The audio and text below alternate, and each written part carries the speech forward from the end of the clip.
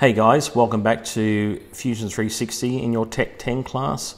I'll be your instructor today and my name's Aaron. Let's get started guys. So today you'll be drawing this housing joint here, and it will be represented by structural timber, which is approximately 70mm wide by 30mm thick. Okay, so let's get started. Before we start guys, make sure that you're in your project. Remember, it will have your name. It won't be written your name, of course. It'll be Billy Smith or whatever. Double click on your project and open your timber folder that you started previously. Okay, first thing we do guys is click on create a new design and click save. And this one's going to be housing joint. Okay, remember to use capital letters at the start of the name, at the start of the word. And wait for it to populate and go up to the cloud, and you can see it here. Step one guys is create a new component and close it here and make sure we pick the parent file and type in here timber 1. Okay, let's get started. Click on a new sketch. We're going to click the ground plane and you're going to go R for rectangle. Remember, if you forget where rectangle and all your sketching lives, it lives in the sketch drop down, and you can pick them all up here: circles, arcs, lines, etc. For this rectangle guys, you're going to pick the one on the far right over here, and it's going to be called a center rectangle. You're going to snap from the center and drag out. This will be 35mm, tab, 70mm, tab, enter. Now don't forget guys, whenever I'm doing my demonstration, I will always draw in millimeters, not centimeters. It will always be millimeters, and I'll be drawing in a Z up in preferences. I'll always be drawing in Z up. You've got to make sure that yours represents that as well. Okay, we can extrude this now guys, so press E for extrude. If your model doesn't reorientate and it stays in the top view like that, just click the home key, the home button, and bring it back to that isometric view. We're clicking that face and you're going to type in 300. You're going to extrude that up. Now using my scroll wheel, I can zoom out and click my scroll wheel to reposition this. Now with the housing joint, you'll know that there's a checkout that's been done. If I turn off the light bulb in my previous drawing, you can see that. There's the housing joint there. I can turn that back on. Okay, so we need to create that now. So we need to select that front face. We click it once, it turns blue. We push the R key on the keyboard and we're going to draw a rectangle. Now I'm going to show you a couple of ways of doing this, and you'll find which one's the easiest for you. So we're going to type in 70 here, press the tab key, type in 35, tab key, enter. Now I need to position this in the center over here, but to get it accurately, there's two ways I can do it. There's probably more than two ways, but I'll show you two from here. I'm going to do it numerically, but using math, by pressing the D for dimension, and and click that one and drag out. Now I know my timber length was 300, so I'm going to use bracket 300, subtract 35, close bracket. Now remember, if you're doing BODMAS or BOMDAS, however you want to pronounce it, it will always do the operation in the brackets first. Slash means divided by, so same as a fraction, the line in a fraction means divided by 2.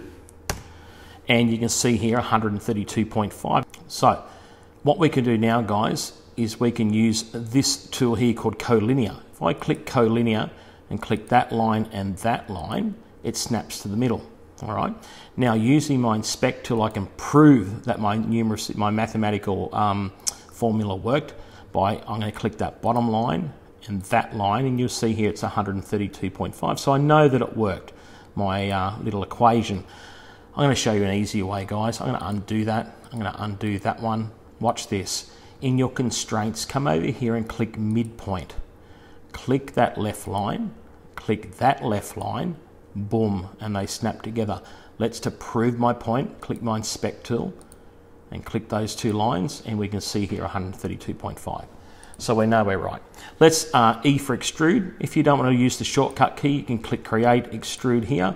It will turn around into an ISO view. Remember, if it didn't, you can just reposition it with your view cube over here. You can move that around or hit the home key. I'm going to click this sketch that I just drew, and I'm going to type in negative. Now we need to do a little bit of maths here guys. Okay, it's 35 divided by 2. Boom, and we have it. Now let's check it to make sure that I'm right. Inspect tool, I can click that line. I know that it's 17.5. I can then use my inspect tool to check between those two, and 17.5. So I know I'm smack bang in the center. Okay, what do we need to do now? Well, as always, we need to create a new component. So a new component, close that box, click up at the parent file called housing joint, double click in there and type in timber 2. And you can see now that we're starting to get a bit of a repetition flow here, guys. If you've done tutorial 1 and tutorial 2, you did the butt joint first, you did the rebate joint tutorial second, and now the housing joint third, you can see that there's a common theme that's happening here. Click OK. Righto, we're going to click a new sketch. I'm going to click this front window here. Now before I start sketching, I'm going to actually click, and I'll show you this from an isometric view. I want to click that face. Now I press R for rectangle. I'm going to view onto that face, and I'm going to sketch my rectangle in there.